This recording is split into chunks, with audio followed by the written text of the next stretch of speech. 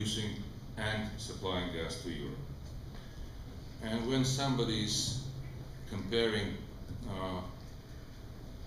question this conundrum of first gas or first pipeline, we in Azerbaijan only smile to that, because this is a chicken or egg situation.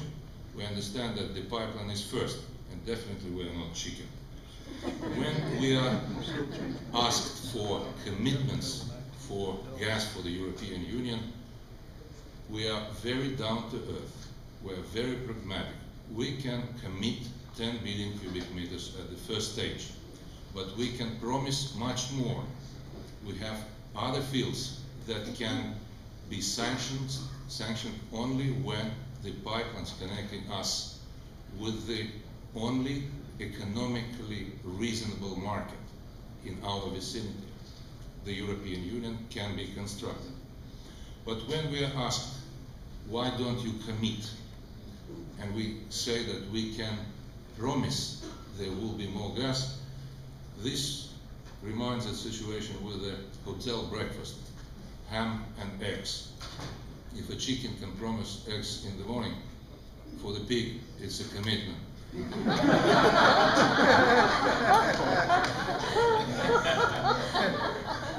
Of course, it's not easy to make the decision about sanctioning a project which will take $50 billion. $25 billion we have to invest together with our shareholders, with BP, Statoil, Total and others, into the production of Chardonnays. But another $25 billion have to be spent by Azerbaijan to return the investments in any pipeline connecting Baku with the heart of Europe. And of course we have to make a very serious decision which direction to Europe, to the Italian direction or to Baumgarten in Austria, this pipeline has to be constructed. And of course we appreciate the support and assistance of the United States Congress in meeting the challenges that we have in front of us in making the Chardonnays a reality. And it's the feeling with appreciation that we met the decision of the House of Representatives to have a very solid, very precise language in their resolutions about our project. And it is our strong belief that the Senate will follow that vision and approach to the energy security of Europe. Of course, we would be very appreciative if the United States administration could consider provide more assistance and more guidance in pushing the Azerbaijani US-European energy issues more actively, as was the case with the Clinton administration. And Azerbaijan will always stand by.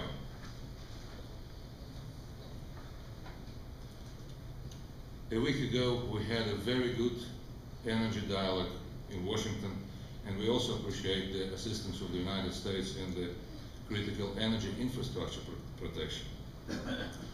And of course, speaking about Afghanistan and our participation there, I think that several speakers mentioned that Azerbaijan was ahead of the United States in providing voting rights to women.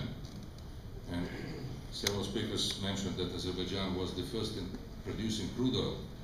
But in Afghanistan, we also were ahead of the United States, because our guys were invading Afghanistan with the Soviet troops in 1979. And now our guys are again in Afghanistan, but with the good guys now.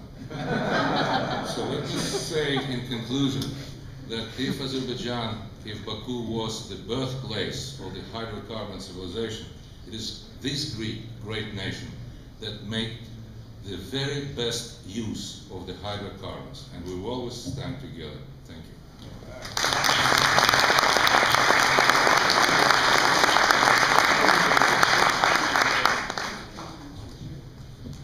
Thank you, Mr. Nasirov. I think that we will all take away the point that Mr. Nasirov made, that the United States needs to more proactively team up with the European Union promoting the Southern Corridor and related energy supply and transportation initiatives. The United States played the lead role, acting in effect on behalf of Europe at a time when Europe collectively had no policy. Now that the European Union has finally come into its own with a policy in the South Caucasus, the United States leadership has faltered, at least compared to what it was a decade ago.